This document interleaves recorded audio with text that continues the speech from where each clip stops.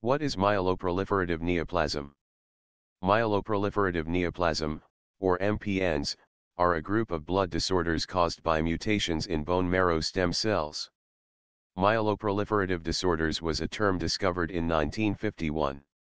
Myeloproliferative disorders, MSDS, are a type of blood cancer that produces abnormal or large amounts of red blood cells, RBC, white blood cells, WBC, and platelets.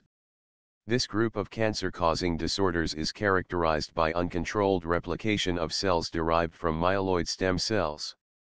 At the end of this article, you will learn about the myeloproliferative disease, its cause, symptoms, and Dr. David Greene, Arizona treatments. Types of myeloproliferative disorders.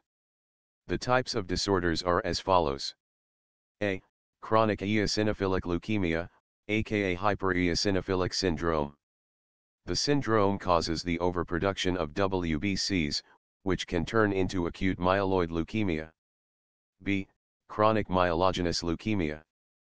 WBCs, also known as granulocytes, are overproduced, thus, they accumulate, making it difficult for the bone marrow to make other blood cells. C. Polycythemia vera. Overproduction of red blood cells can cause the thickening of the blood, maximize the risk of clotting, and cause a heart attack. D. Primary myelofibrosis. The disorder causes scar tissue to build up in bone marrow and interfere with average blood cell production. E. Essential thrombocythemia. A disorder where your body produces an uncountable amount of platelets. What causes myeloproliferative disorders? Who is at risk? The two most significant predictors of myeloproliferative neoplasm are a person's age and sex. Age, MPNs affect multiple age group, however, is commonly found in people 50 and above. Sex, polycythemia vera is common in men, while thrombocythemia is common in women. The remainder of the syndromes occurs equally in both cases. Patients are suffering from chronic myelogenous leukemia and myelofibrosis that causes tiredness and pain in the belly.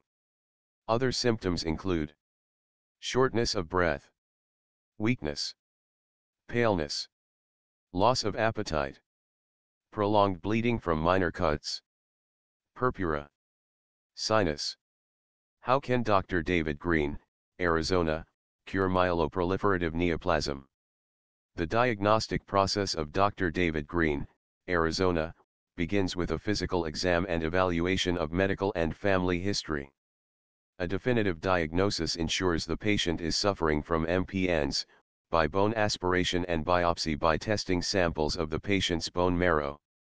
Here are a few steps to help you with myeloproliferative neoplasm disorder. 1. Finding a stem cell donor. The doctors locate a healthy donor who can be an ideal match. In most cases, siblings have been the perfect match for allogeneic stem cell transplants. 2. Stem cell collection and transplantation. Peripheral blood stem cell harvest collects stem cells from the matching donor. The process of infusion to destroy rapidly multiplying cells is called conditioning.